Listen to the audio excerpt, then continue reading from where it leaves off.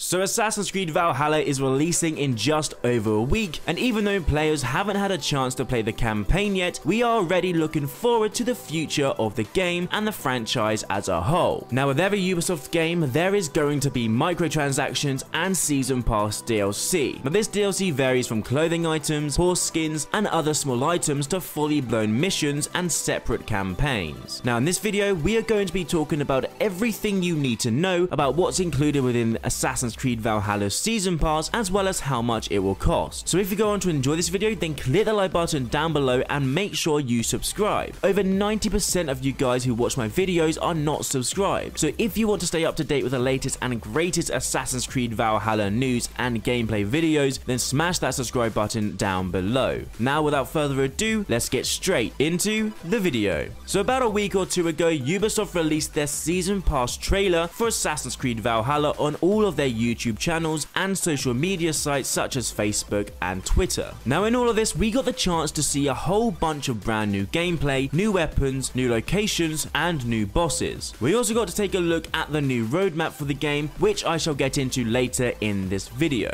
But to start off, we are going to talk about how exactly you can get the Season Pass. Now one of the best ways to get it is simply by buying the game. Now as all of you know, different game companies create different editions for certain games that come with bigger and better benefits each time you move up the list of options. Obviously the Season Pass isn't bundled in with the standard edition of the game, but it is bundled in with the gold edition. For years now, Ubisoft have offered the gold edition on every single game they have released. They offered it on Assassin's Creed Unity, Origins, Odyssey, and now Valhalla. They offered it on Ghost Recon Wildlands and Breakpoint. They even offered it on Rainbow Six Siege, and yes, they offered it on Watch Dogs 2 and Watch Dogs Legion. So what exactly do you get from the gold edition? Well, apart from the game, you just get the Season Pass. Now I know it might seem like a lot, but a Season Pass in games allow players to access up and coming DLC and other microtransactions that players wouldn't be able to get otherwise. In the previous Assassin's Creed game, Assassin's Creed Odyssey, players who brought the Season Pass were able to get access to multiple expansion passes that allowed fans to access different storylines that continued the arc of either Cassandra or Alexios. These two separate DLCs allowed for hours and hours of extra gameplay and allowed us not only travel to different locations within the historical aspect of the game, but also within the mythical and modern day elements of Odyssey. Now though we will still be getting big DLC stories and updates, the way Ubisoft are going about it is very different to what we've seen from the franchise so far. With Assassin's Creed Valhalla, they are going the same route of their other games and have given fans a roadmap detailing exactly what they will be doing. Now coming directly from Ubisoft, fans will be getting free content throughout the year. This includes a new settlement area, allowing players to continue to grow and evolve their settlement, something that you can already do in the main game, but this one will add more shops and different quests for you to complete for the different NPCs you have in your settlement. Players will also get a traditional Viking festival, the Yule Festival, for players to experience in their settlement, and a new game mode titled River Raids. Building on Valhalla's core raiding mechanic, the game mode will deliver a dynamic, challenging, and highly replayable raid experience. Ubisoft are also going to add ranks for their Jomsvikings. Now if you didn't know, in Assassin's Creed Valhalla, players can create a lieutenant to be part of their raiding crew, but they can also recruit someone for their friends and the community's Jomsvikings onto their own team. In Season 1, players will see an update to Jomsvikings that will allow their players to earn XP and rank up. The higher the rank of the lieutenant, the more silver players will earn when recruited by other players. So to me, this is the great reason for players to really invest in Jomsvikings features, because if the player creates an amazingly skilled, high-ranked Viking, then it's going to be picked by more people in the community, and then that player gets more silver to buy more cool shit in the game. It's a win-win scenario. Now Season 1 and all of the other seasons will come with new player skills and abilities, weapons and gear, and cosmetic items for the settlement, longships, horses, and your Raven. Season 2, which they state is also free to all players, will follow on from March 2021 and will also include free content including a new combat-oriented game mode, a Jomsviking update, and settlement festivals, along with new gear and cosmetic items. Details on Season 3 will be revealed at a later date. They go on to say that Season 2 isn't the only coming content in 2021. Now all of the first round of the Season 1 content begins this December, just under a month after release. In December's, players can expect to get free seasonal content and in-game items like the Viking Yule Festival, as well as the settlement buildings and game modes. So for those of you who don't know what a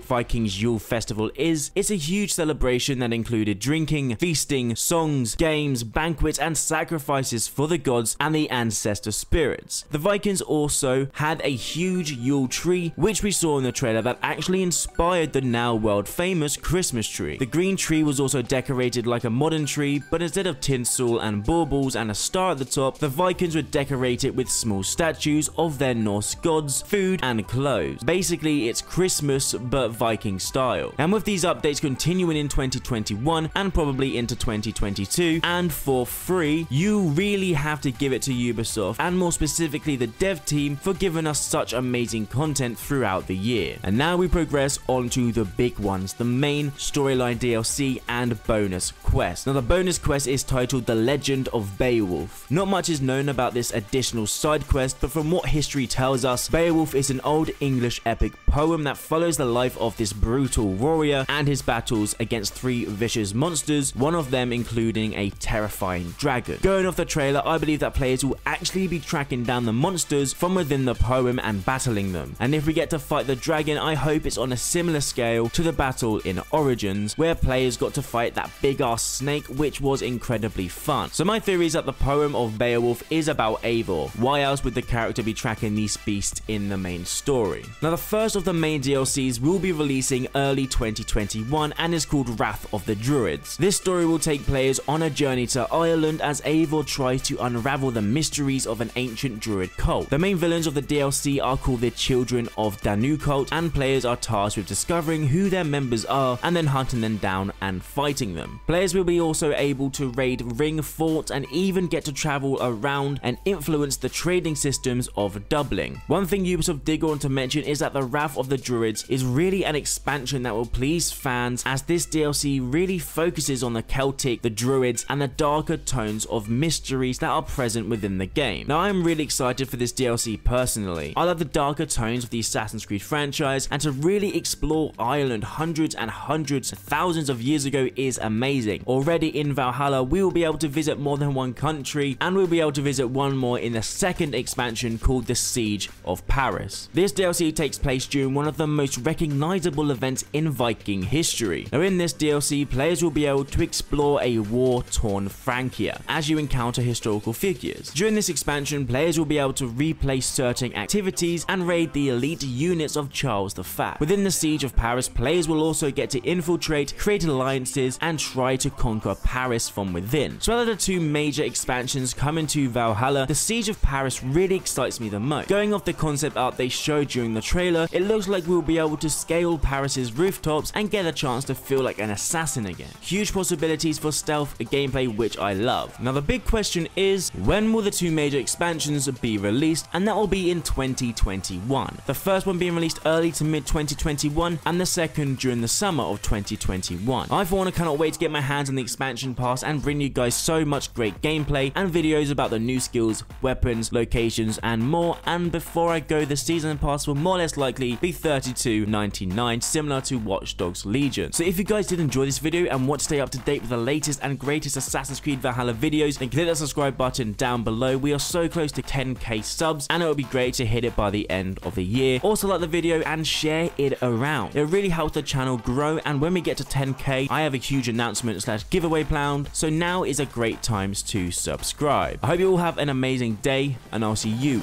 in the next video.